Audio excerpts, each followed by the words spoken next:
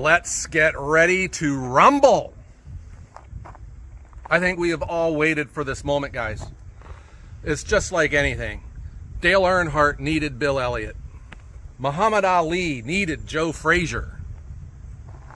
The Japa 405 needs an elm log. And we have a nice one right here, guys. I don't know the story behind this. It had come on to the wood yard in one of these loads. I am from the belief that you shouldn't be cutting down healthy elm trees. And this one appeared to be live when it came on. It has sat here for a while and the bark's starting to come off now, but it is still pretty green. And my thought, guys, is we know the 405 is awesome. I am getting close to 200 hours and it has never once jammed. Not a once. And I'm wondering now if it's going to, because, you know, anytime you see a log splitter working, anytime there's a new splitter or processor that comes out onto the market, everyone always says, boy, that's a really nice looking log splitter, but can it split elm? Guys, the 405 today, we are about to find out.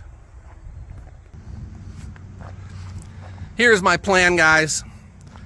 I'm going to get the 405 warmed up first. It is kind of a cold-hearted machine. It takes a while for the hydraulics to get loosened up on it.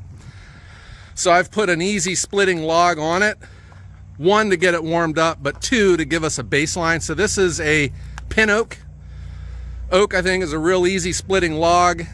It gives the perfect split, no trouble. But now we're going to see how it splits elm, guys. This log is a 12-inch elm. It does have a taper to it. So what I'm going to try and pull off here, guys, I'm going to cut this into 3 pieces, and I'm going to start with the skinniest end first, just to build up the drama, because I'm curious to see if the 405 can handle this too. I don't even know what this thing is like for it to jam up. So we're all, maybe we'll be finding that out here. The first thing I'm going to do is I'm going to mark this off into my sections. I have my tape measure marked so that when I cut a log off, I don't have any waste. This mark accounts for the kerf to have nice 16-inch pieces. So we're going to cut this log into thirds. I do have a significant bend in this one, and I'm just going to cut this portion out. So let's measure from this end for this section. And we can cut this one right here. So I'm going to go ahead and cut this section out myself because it's crooked. Maybe we'll run this through, we'll see how it goes. All right, so let me get suited up in full PPE and let's get this cut into 3 sections. We'll get them loaded onto the table and we'll get busy.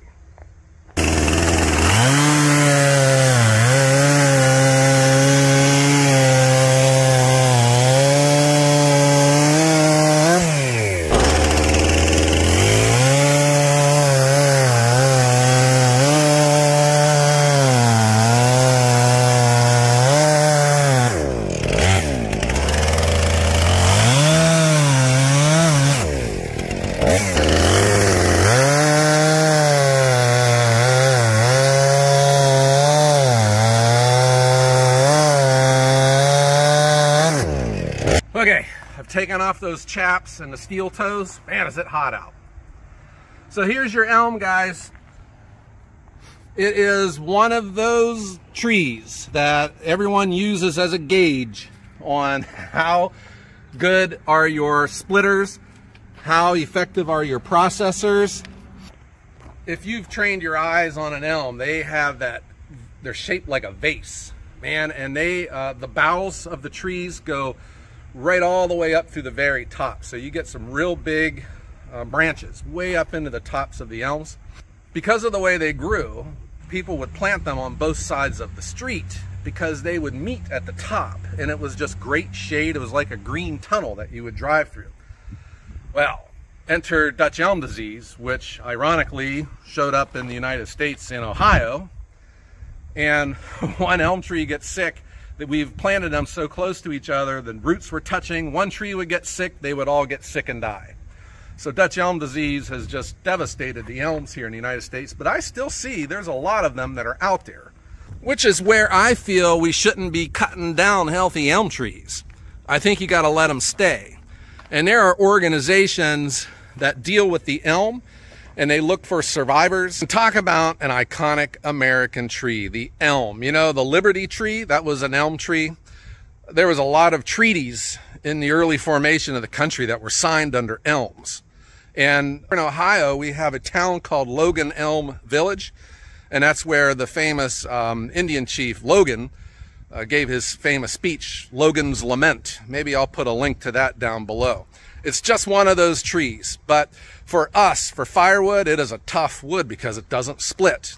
They would use the elm for like wagon wheel hubs and stuff because it doesn't split. Butcher blocks, anything that required just tough wood, they would use the elm for it. But you know, like I said, Dutch elm disease really put a hurting on this tree. There are still a number of them out there. In fact, when you're driving into Ohio on Interstate 80, there is just a lone elm growing in the median as soon as you get into Ohio. And I really do think it's because they didn't want to cut it down, you know, because the elms are precious. And you still see elms growing around. I've noticed that in a lot of these schools, the older schools, there's usually a big elm tree that's growing in front of them. And it's just a beautiful tree. And the way you identify them is by the leaf. You know, it has what you think is just a normal shaped leaf. But if you look at the stem, it's asymmetrical, and that is the classic indication of an elm tree. Most leaves that you see like this on beech or crab apples, they're just a mirror image of each other. But always look at the base of an elm. If it's asymmetrical like this, it's probably an elm. And if you're still not sure what it is, try to split it. If it doesn't split, you got yourself an elm tree. Okay, too much talking. Let's get these logs loaded onto the live deck and let's get them run. Let's see how the 405 can handle this. This is probably the first time ever, guys. There's not many 405s on YouTube, and I know for sure I've never ran an elm through this. So this is a first in the world, elm through a 405. Here we go.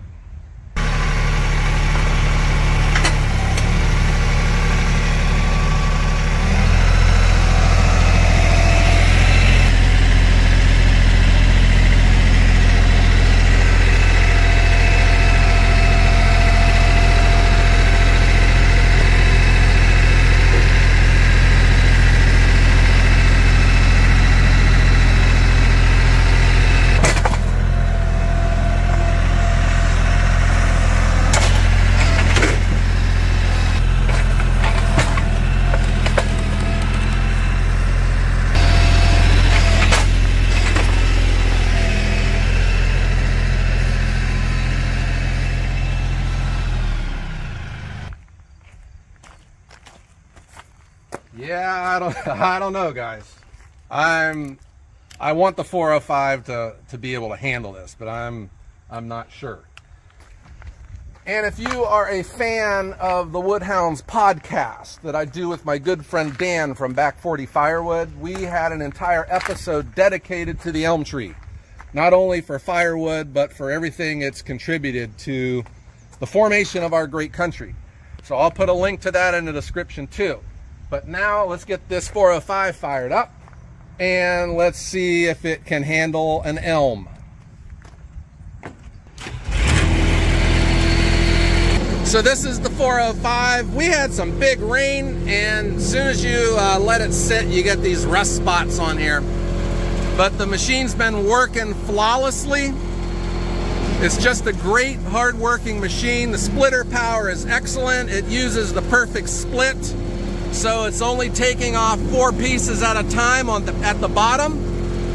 But can it still handle elm? I don't know.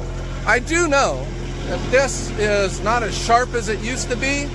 I'm coming up with all these excuses for the 405 if it can't run it, you know? So, you know, the knives aren't as sharp as they used to be. The sun was in my eyes. I had a bad night's sleep last night. you know, I can keep going. But will the 405 be able to handle this? I'm as curious as you are, guys.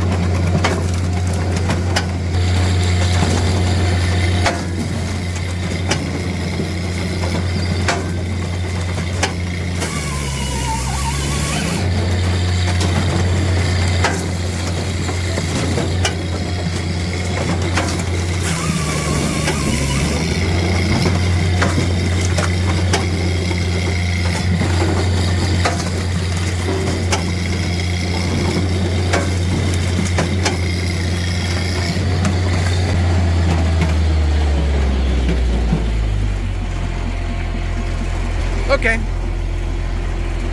I think we've all seen this run oak. Oak is an easy splitting wood, and the 405 just makes mincemeat out of it. Nice little 4-inch pieces, just ideal value-added firewood. No problems. I've run knots, crotches, everything through this. It's never once stopped, but it's never run elm. So let's start with the smallest end, and we're going to finish with the biggest, if we can get there. Man, that sun's in my eyes. You are watching history, guys. Elm through a 405.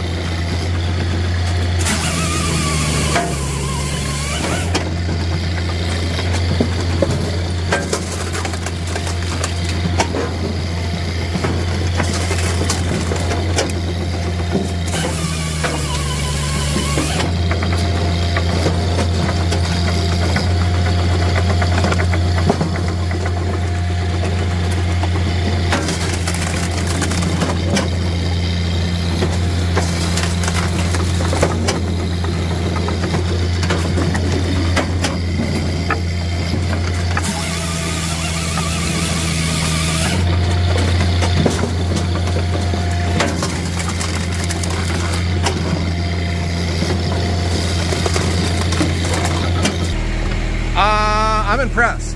It's just whizzing through this stuff. But now we're getting into the big end. This is where the taper starts. We're at 9.5 inches here, and we know that the far end was 12. And I can hear and feel it grunting on 9, but I mean, it's handling it really good. I'm impressed. Let's keep going. This is our last log.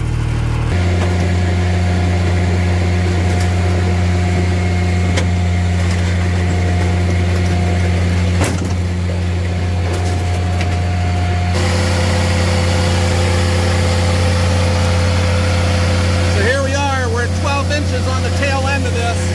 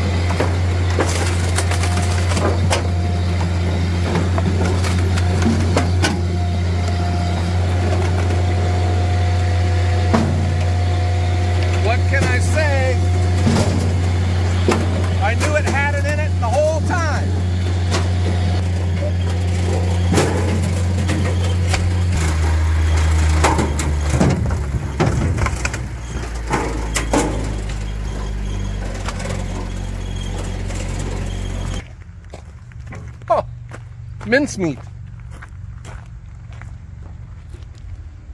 Elm was no match, guys, at least this one. What I noticed right away is, you know, it's still stringy, but it just seems to knife through it. And it handled it easy. It was clearly grunting there at the end, but it was nothing like I thought. I thought the ram was just going to hit that log and stop. So you saw it here live, guys, on YouTube here at Ohio Woodburner. A world's first elm through the 405, 12-inch elm, no problem. The 405 has earned its stripes. It's the king of the hill right now, guys. Oak and elm. Ugh. This isn't going to be a new scent at Bath and Body Works anytime soon, guys. I can tell you that much.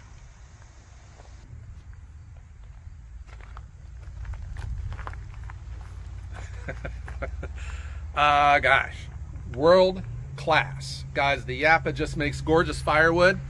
and it is strong, it is tough, and I have never once had it jam. Doesn't mean that it can't. There's probably a log out there somewhere, but it hasn't come onto the wood yard yet. It's handled everything I've thrown at it, and that's my first elm that's ever come onto the land, first elm I've ever put through it, no problems. I've always said, you know, there isn't a owner of a firewood processor in this world that doesn't wish it had more splitting power. But what can I say? It has split everything that I've put through it. Now that's with the perfect split. So, you know, it's just taking off those pieces at the bottom. Next elm that I get in, we'll put the traditional knives in and we'll see how it handles that, I promise. If I ever do get another elm. They don't really come in on the log trucks though. They're either, they've long been harvested or people don't cut down healthy elms. All right guys, I hope you enjoyed this. Give me a thumbs up if you think the 405 is world class. I hope everyone has a great day.